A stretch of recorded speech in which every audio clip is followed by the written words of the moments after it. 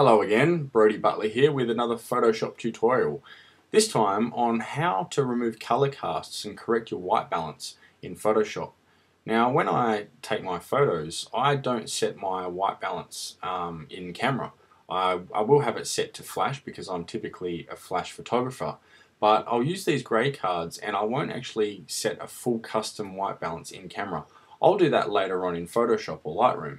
And I've been getting a lot of questions from people on how I do that. It's really simple. Let me show you. I have this image here of Lexi. When I usually do these photos is I'll get the models to pull a face or something just to have a bit of fun with it all and help loosen everybody up. And this image will basically be a reference point for me for the rest of the images in this set.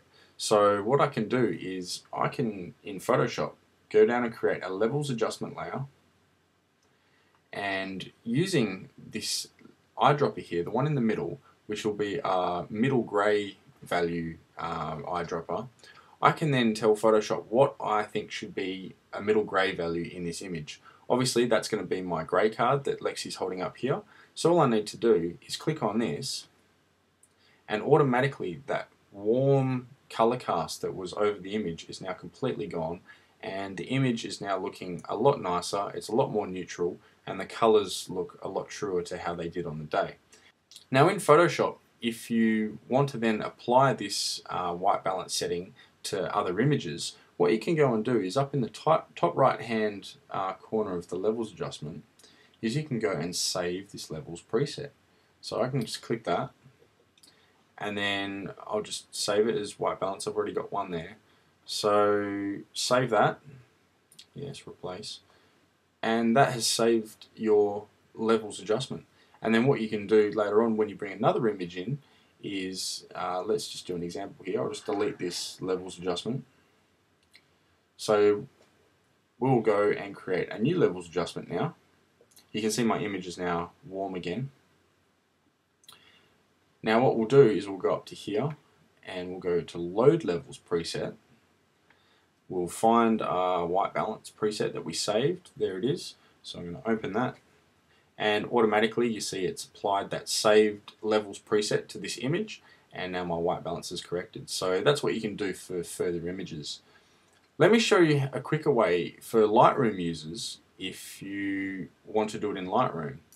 So in Lightroom, you just go to your develop module, and under your basic settings you'll find this eyedropper tool here, which is the white balance tool.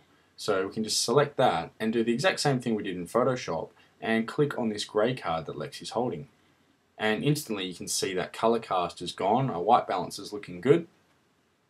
And the cool thing about Lightroom is that you can then go copy these settings and apply them to as many images as you like. And there's actually a way of doing this really easily.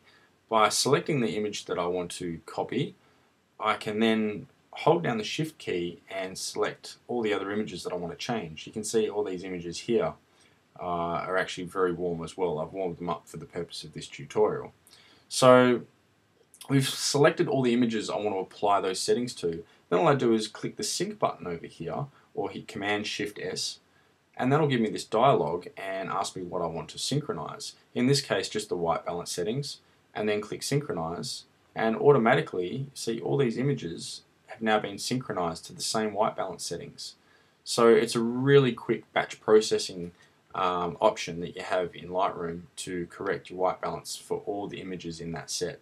And that's what I use. So it's as simple as that, guys. I hope you picked something up from this tutorial. Head over to my blog at brodiebutler.com for plenty more Photoshop tutorials in the coming weeks. Thanks for watching.